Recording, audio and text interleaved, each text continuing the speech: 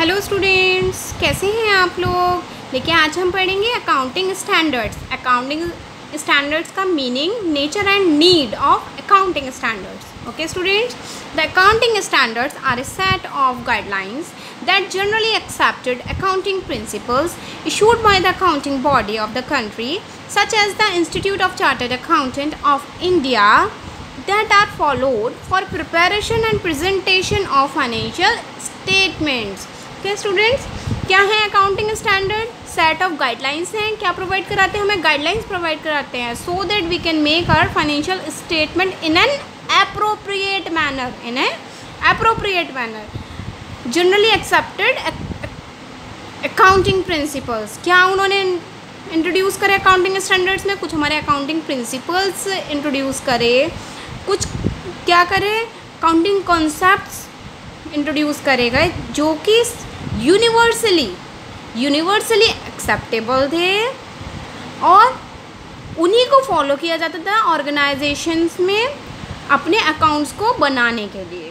Okay students, accounting standards जो है सभी टाइप के ऑर्गेनाइजेशंस में फॉलो करे जाते हैं और ऐसा नहीं है कि अकाउंटिंग किसी एक ऑर्गेनाइजेशन में कुछ और है, किसी दूसरी ऑर्गेनाइजेशन में कुछ और है। नहीं, हमारे जो ये अकाउंटिंग प्रिंसिपल्स हैं, कॉन्सेप्ट्स हैं, हमारे अकाउंट्स की जो गाइडलाइंस हैं, ये हमारी यूनिवर्सली एक्सेप्टेबल हैं। जहाँ भी अकाउंटिंग होगी वो इन्हीं मेथड्स को फॉलो करके ही होगी। इन्हीं के बेसिस पे हमारे अकाउंट्स प्रिपेयर करे जाएंगे और प्रेजेंट भी करे जाएंगे in the form of financial statements.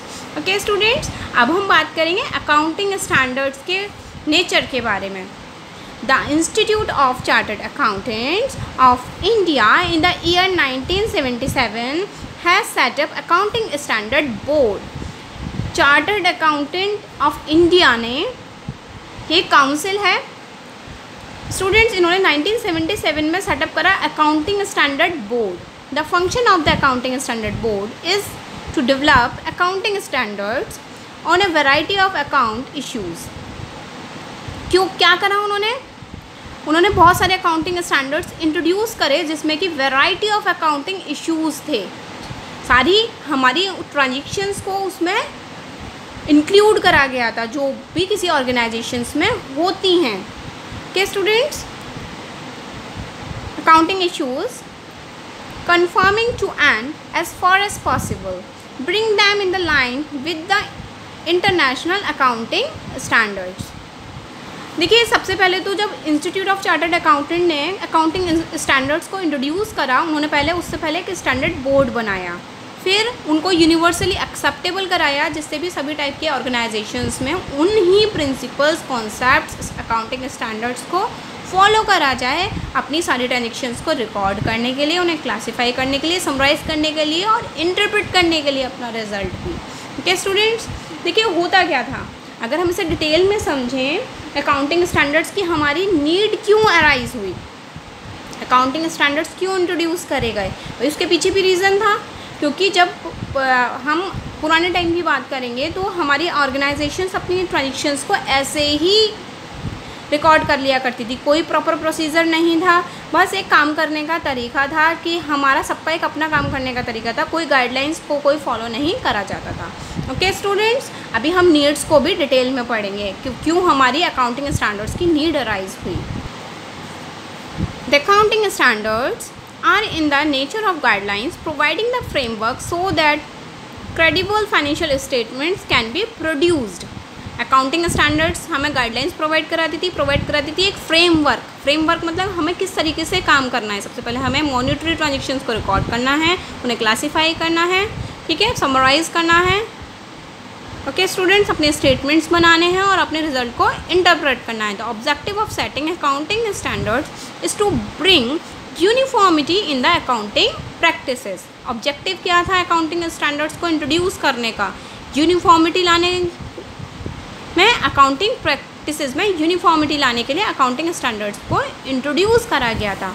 Okay students, देखिए अकाउंटिंग स्टैंडर्ड्स को भी समझना हमारे लिए इसलिए ज़रूरी है क्योंकि ये क्वेश्चन भी एग्जाम्स में ज़रूर आता है स्टूडेंट्स, वो चाहे आपके शॉर्ट नोट्स में आए, तो आपको पता होना चाहिए कि हमारे अकाउंटिंग स्टैंडर्ड्स हैं क्या, उनका यूज़ क्या है और क्यों उनकी ज़रूरत हुई जो कि उन्हें इंट्रोड्यूस करा गया। Okay students, need The stability of any economic system depend upon the confidence of the users on the fairness and reliability of the financial statements. किसी भी ऑर्गेनाइजेशन की, किसी भी सिस्टम की जो स्टेबिलिटी होती है इकोनॉमिक सिस्टम की, वो किस पे होती है? Confidence of the users. जो उसके यूज़र्स हैं उनको कॉन्फिडेंस होना चाहिए कि हमें जो भी इंफॉर्मेशन प्रोवाइड करी जा रही है, what ever information provided by the organisation, वो फेयर होनी चाहिए, रिलायबल होनी चाहिए, अंडरस्टैंडेबल होनी चाहिए, कंपेरेबल होनी चाहिए। ओके स्टूडेंट्स, जो भी हमारे फाइनेंशियल स्टेटमेंट्स हैं वो रिलायबल होने चाहिए और फेयर इन्फॉर्मेशन ही उसमें हमें प्रोवाइड करनी चाहिए। तो क्या होता था, ऑर्गेनाइजेशंस अपने ट्रांजेक्शन्स रिकॉर्ड करा करती थी पहले के टाइम में। The enterprises record the transactions and event as they considered appropriate. It was so because they operated in a diversified and complex economic situations. The enterprise with similar nature of operations gave different treatment to similar transactions, which resulted in dissimilarity in results. देखिए क्या होता था पहले time में, जब हमारी organisations थी वो कुछ भी ट्रांजेक्शन्स को रिकॉर्ड करती थी। अगर हम एक एग्जाम्पल से इसे समझें तो कोई भी इंडस्ट्री है, हमारी मैन्युफैक्चरिंग यूनिट है, जैसे HUL है और ITC है, तो ये सिमिलर प्रोडक्ट बनाती हैं, है ना। जैसे HUL भी आपके सोप बनाती है, ITC भी बनाती है HUL भी सोप बनाती है और ITC भी आपके सोप बनाती है, शैम्पू बनाती है, बिस्किट बनाते हैं, दोनों बनाते हैं। तो क्या है, इन लोगों का जो है काम जब सिमिलर है तो उनके ट्रांजेक्शन्स रिकॉर्ड करने का तरीका भी सिमिलर होना चाहिए, पर ऐसा नहीं होता था पुराने टाइम में। वो अपने ट्रांजेक्शन अपने अकॉर्डिंग ही रिकॉर्ड कर लिया करते थे। उससे क्या होता था, डिफरेंट मेथड, जैसे रॉ मटेरियल भाई ये भी लेते हैं, उसी तरीके का रॉ मटेरियल ये भी खरीदते हैं, ठीक है। जब रॉ मटेरियल हम सेम तरीके का खरीदते तो हमारी ट्रांजेक्शन्स भी उसी तरीके से होने चाहिए। जैसे हमारी कैश में ट्रांजेक्शन हुई है तो हमें कैश में रिकॉर्ड करना चाहिए, कैश बुक में। परचेज़ करा है हमने, परचेज़ बुक में होना चाहिए। सेल करिए तो सेल्स बुक में होना चाहिए। लेकिन ये लोग क्या करते थे पुराने टाइम में, कोई भी ऑर्गेनाइजेशन में क्या होता था, जब एंशिएंट टाइम में X और Y ये ऑर्गेनाइजेशन थी, अपने अकॉर्डिंग ही अपने ट्रांजेक्शन्स को वो लोग रिकॉर्ड कर लिया करते थे। तो क्या होता था, जो हमारा रिजल्ट आता था वो अनएप्रोप्रिएट होता था, मिसलीडिंग होता था, इररेलेवेंट होता था, अंडरस्टैंडेबल नहीं होता था। इसलिए अकाउंटिंग स्टैंडर्ड्स को इंट्रोड्यूस करा गया, गाइडलाइंस प्रोवाइड कराई गई, एक फ्रेमवर्क प्रोवाइड कराया गया, जिससे कि हमारी जो भी ऑर्गेनाइजेशंस हैं वो उस फ्रेमवर्क को फॉलो करें और उनका जो रिज़ल्ट हो वो अंडरस्टैंडेबल हो। अब आज के टाइम में अगर हम HUL और ITC स्टूडेंट्स, अगर आप चाहते हैं तो थोड़ा सा आप इन दोनों ऑर्गेनाइजेशंस को सर्च करें और देखें। अगर हम इन दोनों ऑर्गेनाइजेशन को सर्च करेंगे तो हमारा जो उनका डाटा मिलेगा, जो भी हमें डाटा मिलेगा उसको हम कंपेयर कर सकते हैं, उसे हम समझ सकते हैं on the basis of their balance sheet. उनका कंक्लूजन भी होगा, अगर आप कंक्लूजन पढ़ेंगे तो आपको समझ में आएगा, क्योंकि वो कंपेरेबल होगा। सेम टाइप की इंडस्ट्रीज़ के कंपैरिजन भी होते हैं। कई स्टार रेटेड कंपनीज़ होती हैं जो कि कंपैरिजन करती हैं और उनको रेटिंग्स प्रोवाइड कराती हैं। तो वो कैसे प्रोवाइड करा पाएंगे, जब हमारा डाटा अंडरस्टैंडेबल होगा, रेलिवेंट होगा, फेयर इन्फॉर्मेशन प्रोवाइड करी गई होगी किसी भी ऑर्गेनाइजेशन के द्वारा। ओके स्टूडेंट्स, तो जो इस तरीके की प्रॉब्लम्स अराइज हो रही थी, उन प्रॉब्लम्स को दूर करने के लिए ही हमारे अकाउंटिंग स्टैंडर्ड्स को इंट्रोड्यूस करा गया। पहले ये मैंडेटरी नहीं होती थी अकाउंटिंग स्टैंडर्ड्स, बट जब हमारी इस टाइप की प्रॉब्लम्स आई कि हमारा जो रिज़ल्ट आता था वो डिफरेंट होता था, अंडरस्टैंडेबल नहीं होता था, यूज़र्स को बहुत प्रॉब्लम होती थी, वो अपने डिसीजंस नहीं ले पाते थे, तो इसलिए इन अकाउंटिंग स्टैंडर्ड्स को मैंडेटरी करा गया।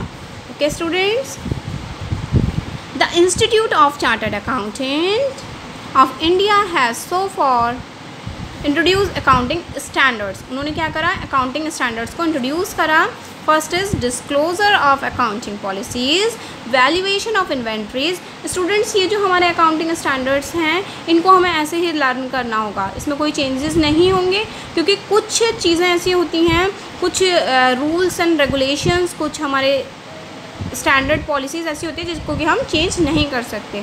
Okay students, cash flow statement AS3, contingencies and event occurring after the balance sheet date. Fifth is net profit or loss for the period, prior period, items, changes in the accounting policies. Depreciation accounting AS6, accounting for the construction contracts, accounting for research and development, accounting for fixed assets, revenue recognition. देखिए students, ये हमारे जितने भी accounting standards हैं, कुछ और भी accounting standards हैं, अगर आप चाहेंगे तो मैं आप लोगों को नोट्स प्रोवाइड करा दूँगी। ये हमको ऐसे ही लर्न करने होंगे, बस हमें ये समझना है कि अकाउंटिंग स्टैंडर्ड्स क्यों इंट्रोड्यूस करे गए। अकाउंटिंग स्टैंडर्ड्स हमें गाइडलाइन प्रोवाइड कराते हैं, फ्रेमवर्क प्रोवाइड कराते हैं, जिससे कि हम ऑर्गेनाइजेशन बीइंग ऑर्गेनाइजेशन हम अपने स्टेटमेंट्स को अच्छे से बना पाएँ। ओके स्टूडेंट्स, अगर आपको मेरी वीडियो अच्छी लगी हो तो प्लीज़ लाइक कीजिए, मेरे चैनल को सब्सक्राइब कीजिए, मेरी वीडियो को शेयर कीजिए। Okay students, thank you. अब हम नेक्स्ट चैप्टर के साथ मिलेंगे।